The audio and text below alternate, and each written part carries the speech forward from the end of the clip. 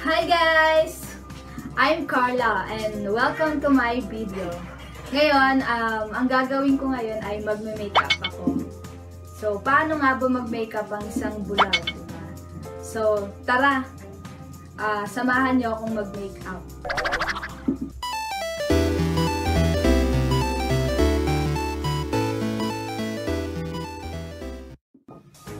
Una, maglalagay ako ng CC cream.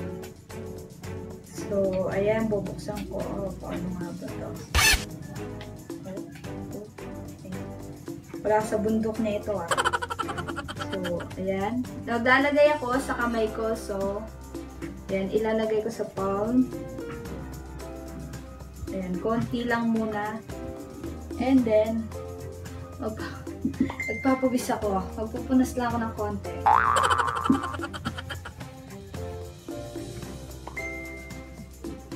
So, ayan, maglalagay na ako.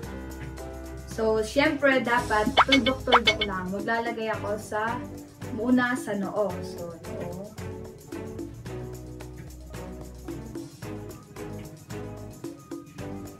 So, pwedeng tuldok-tuldok or pwedeng pa-slide. Paano nga ba yung pa-slide? So, yung pa-slide ay maglalagay ka, tas ihahawi mo pataas or pababa. Ganon.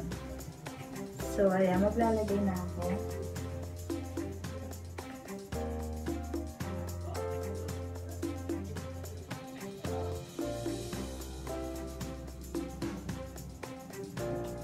So, ayan. Yung sobra ilagay sa neck. So, ayan, maglalagay na ako.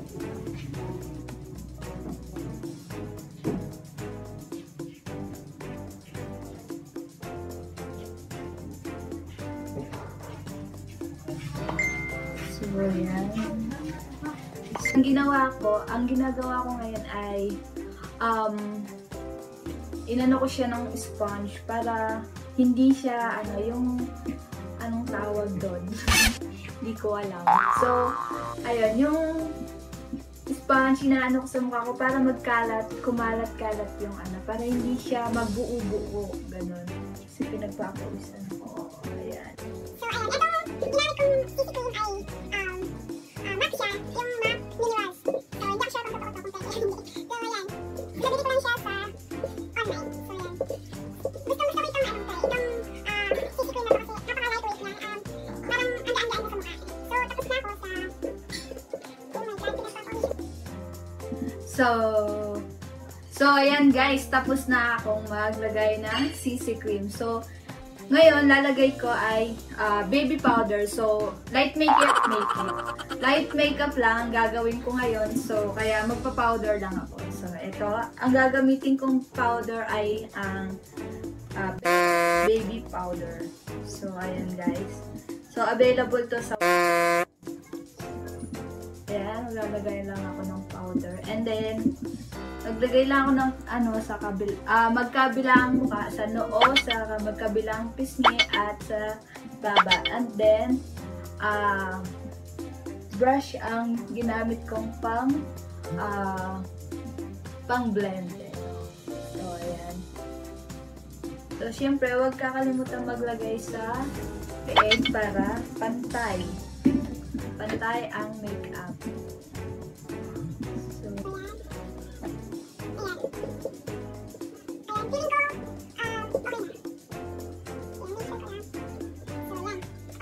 then, next naman ay eyeshadow. So, ito. Eyeshadow ko ay from So, binili ko to sa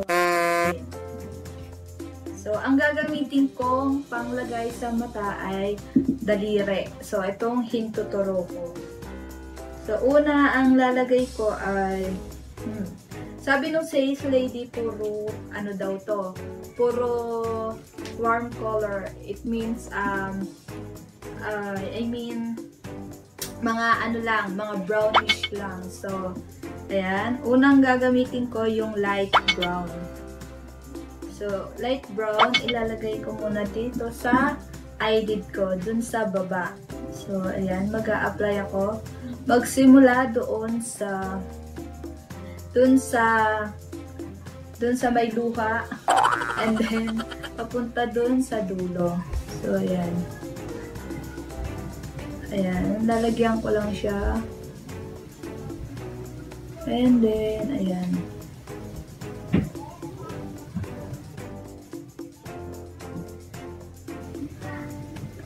Lalagyan yan.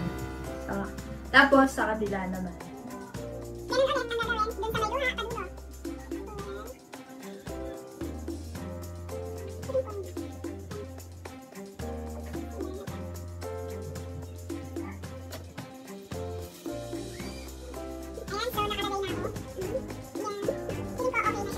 Ilalagay ko naman itong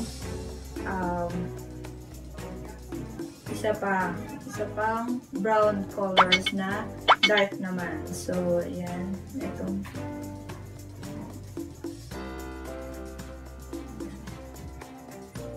so, ayan ito.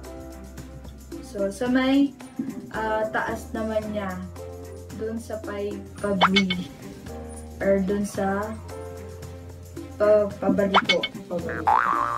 pabili ko ng mata. Mula dun sa pinaglagyan natin kanina, dun sa may luhaan, and then pataas, pababa, ganun. So, yan.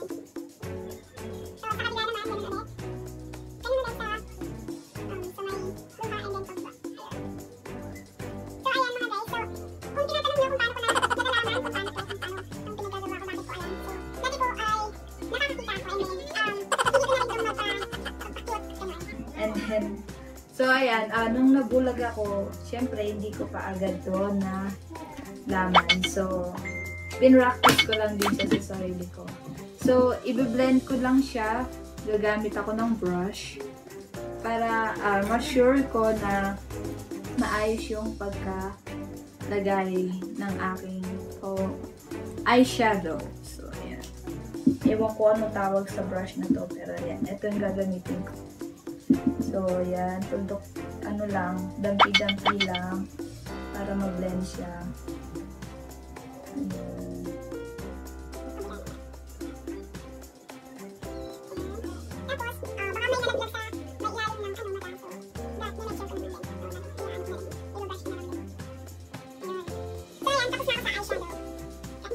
Ayan.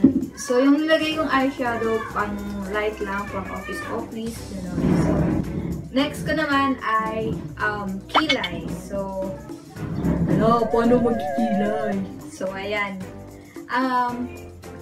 Ngayon, kabisado ko na kasi yung kilay ko, kaya, so, alam ko na kung paano ko igagalawin. So, sa mga beginners, sa mga blind or sighted, it means mga nakakakita. Ang tawag namin mga blind sa mga nakakakita ay sighted. So, ikakaskas mo lang yung pencil dun sa brush. Ikakaskas mo. Tapos, and then, saka mo na isusundan yung kilay mo. So, ang gagawin ko ay guguhitan ko yung sa dulo muna. So, ayan, mag-drawing ako. I-drawing ko yung kilay ko. Ayan. Ginuguhitan ko lang yung mga dulo ng aking kilay, yung line ba. Ayan. So, sinusundan ko lang siya, hinahawakan ko siya. So, ayan. And then sa baba naman, ganun din. So, ayan. After kong ginuhitan yung magkaduluan, so, ibabrush ko na nga din yung ikakaskas ko na yung pencil dun sa brush. And then, ikakaskas ko siya sa kilay. Ayan. So, ganun lang. Tapos, magsimula dun sa taas, papuntang dulo. So, yun. Ganun lang.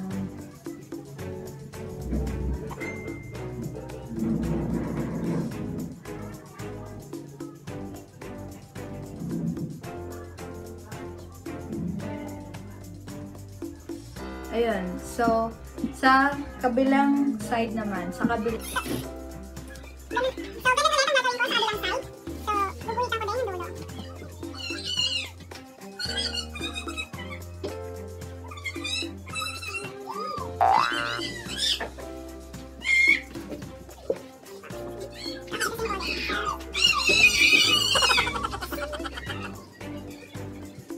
Ayan. So, guys, tapos na akong magkilay. So, ngayon, maglalagay na ako ng eyeliner. Kulay black. So, ilalagay ko yan sa under eye. Sa eyelid.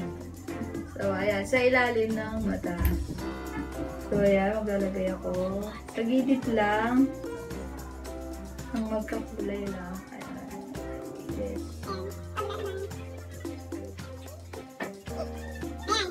Ngayon, tapos na. Naglalagay na ako ng mascara. So, yan. Itong mascara ko ay yan. Madulas yung kamay ko. Ang Impaired. Ay, Diyos ko. Ayan. Ayan. So, yan. Maglalagay na ako. So, paano ako maglalagay nito? Ang gagawin ko, hahawakan ko yung sa under eye and then saka ko mahahawakan yung hindi sa dulo, tsaka ko ilalagay yung brush ng pang mascara. Ayan. Para matansya ko para hindi siya maglampas-lampas. Ayan. So, nalagyan yung kamay ko. So, ganun. Para maprotektahan mo yung sa ilalim ng ano mo para hindi matamaan. Baka magkalat sa mukha mo. So, ayan. Sa kabila naman.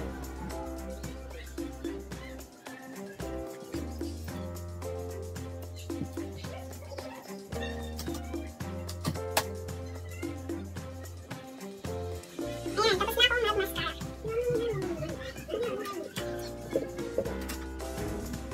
And so, after kong mag-mascara, magpa-foundation na. I mean, blush on. Mag-blush on na ako.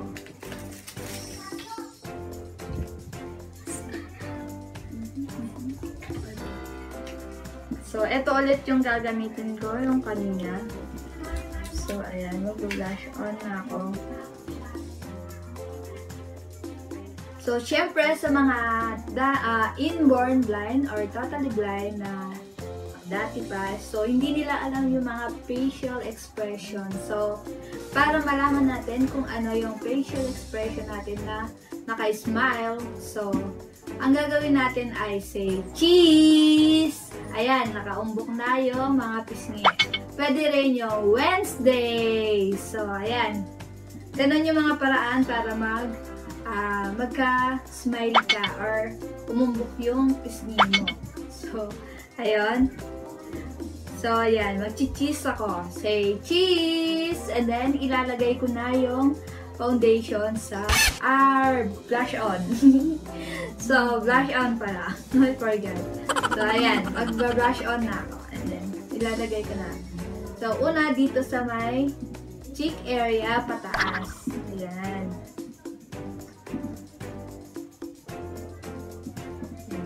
So, medyo kapalan natin ng konti. Ayan. Mamaya magpa-powder ulit tayo. Para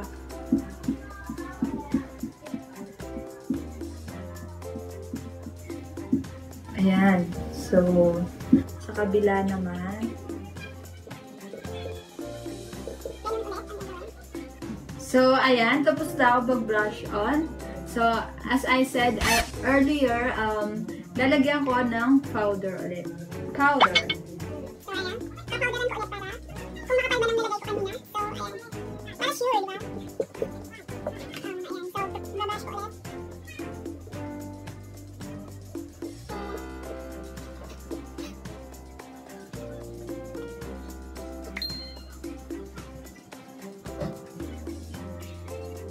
So, okay. Tingin ko okay na. Ayan, okay na siguro. So, tapos na ako mag-powder. And then, gagawin ko, mag-lipstick na ako. So, may napanood akong vlog. Wow, napanood. So, napanood talaga kasi hindi na, alangan namang nakinig ako, di ba? So, ayan. So, ano ba pangalan nun? Nakalimutan ko. Si Sir Albert Cornyawan. So, napanood ko siya. Sabi niya, bago daw maglagay ng lipstick,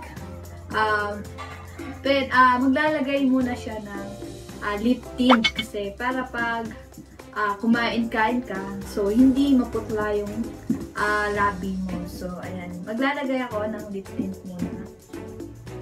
So, maglalagay ako na dun sa may papuso. Ayan, hahawakan ko din yung dulo.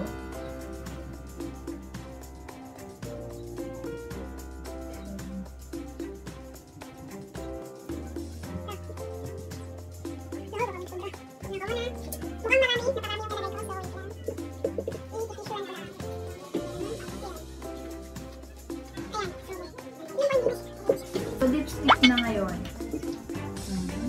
Papatungan ko na siya ng lipstick. Ayan. Patuyuin ko muna.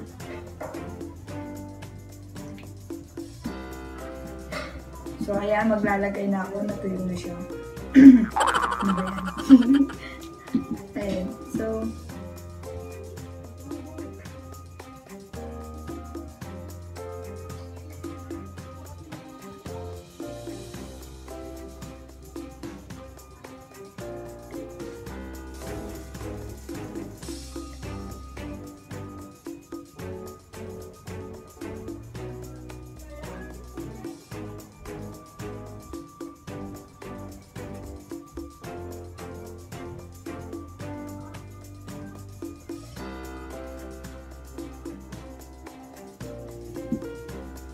So, ayan, tapos na ako. So, ayan mga guys, eto na yung finished product ng makeup ko. So, hindi ko alam kung perfect to or what. So, kayo nang maghusga at mag-comment sa comment section. So, kung anong masasabi nyo sa makeup ko. And then, kung nagustuhan nyo ang aking video, so, i-like nyo, give me a thumbs up, and then, i-share nyo sa mga friends nyo.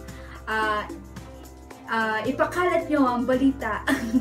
So, kung gusto nyo pang makatanggap ng mga notification for me sa mga susunod kong video, please subscribe to my channel and hit the ring below or the bell below. So, ayun. So, shout out sa aking videographer, Sunga. Thank you. Bye-bye. Mwah.